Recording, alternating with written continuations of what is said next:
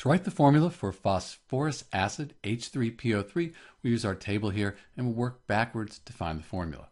When we look at the name, we can see there's no hydro in front of it, so this isn't going to work here. There's also no ic at the end of it, but we do have OUS plus our stem PHOS-PHOR.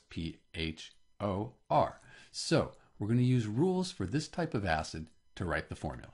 So we'll write the stem, that's right up to the OUS, and then we're going to change the OUS to ITE. But phosphorus is a bit of an exception. We don't include the OR in the stem.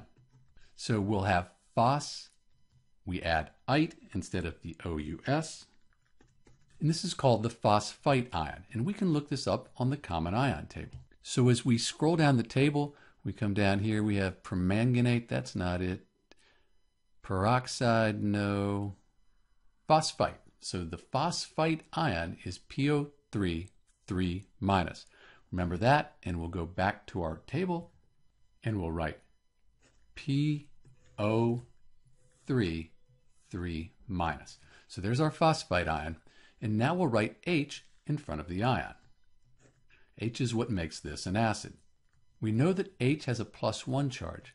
We need to balance the charges. We have a -3 here, +1. So if we have 3 hydrogens, 3 times +1, that gives us a +3. That'll cancel this out.